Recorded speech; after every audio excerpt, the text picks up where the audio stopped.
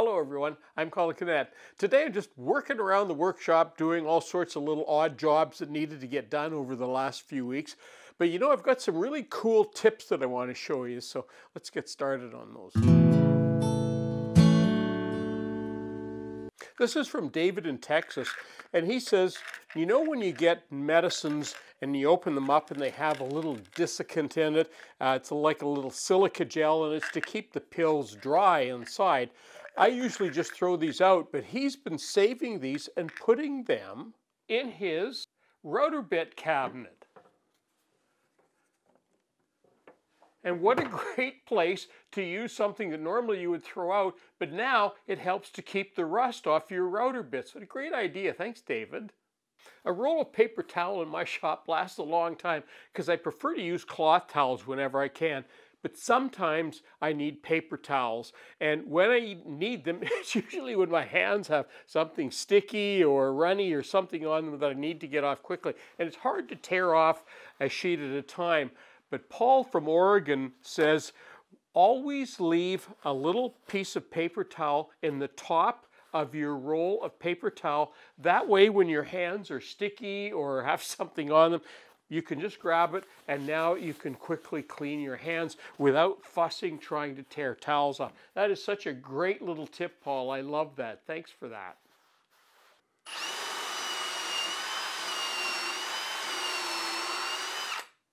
For all of you out there using pocket holes, here's a great tip for filling those pocket holes.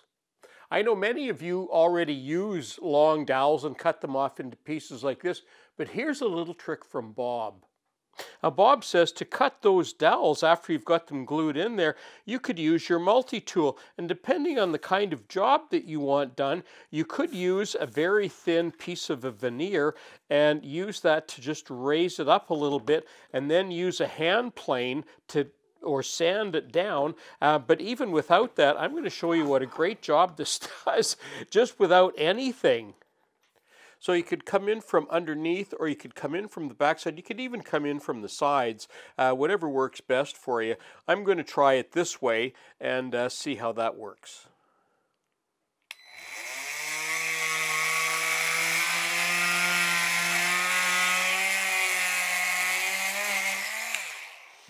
There we go. A little bit of sandpaper, and that would be just perfect.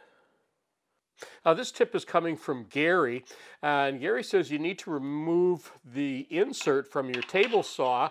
And on my table saw, using magnets on the side, I always have my ruler handy, my square, one of my squares. And what Gary suggests is, rather than trying to align your blade this way, because very often it's down inside your saw, another way of doing it, and it's equally as accurate, if not more accurate, and you can just lay your level or your square on there. Let me show you a better picture here. There's a little better view of it. Now I'm going to put a light from the back, and when you do that, you see that? How accurate you can get there. You can get that very, very accurate by using a light at the back there. It's a great idea, Gary. And it's so handy to do. You don't have to wind the blade up, check it, put it back down. You can do it while it's there. And one of the problems with doing it when the insert is on top, very often I've seen where the insert is actually proud of the tabletop. So you got to crank it up, and I'm watching people do this, and I can see that the insert is proud of the table. So, because when you go like this, it bumps against it. So I know they're not getting an accurate vertical alignment. So that's a great idea. Thanks, Gary, for that. Now, this tip is from Ronald, and Ronald is making what we call kerf cuts, and that's where you make a multitude of cuts, and you make them very close to the top of the wood, and that way you can bend that wood. And I'm going to do that in a moment here, but he discovered a really neat way of making these even kerf cuts, and what he was using, now I don't know what blade he was using, but he's using ordinary tongue depressors, and I don't know again how thick they are or what blade he's using, but I'm going to show you here today what you can do with the same kind of idea. Now what I've done, my tongue depressors are pretty thin, and what I've done is I have attached them to some strips of wood that I had that I just have laying around. I don't even throw out strips of wood like this. I keep them, and what I've done is I've just taken them and stacked them against the fence, and now I can go and make one cut, take away that one, make my second cut, take away that one, make my third cut, and so on. I don't have to sort of remeasure or kind of guess at it. I can make perfect cuts using this kind of methodology. And again, it depends how thick the wood is and what you want them to look like and how thick your blade is. But I'm going to show you what this looks like, so it's really cool.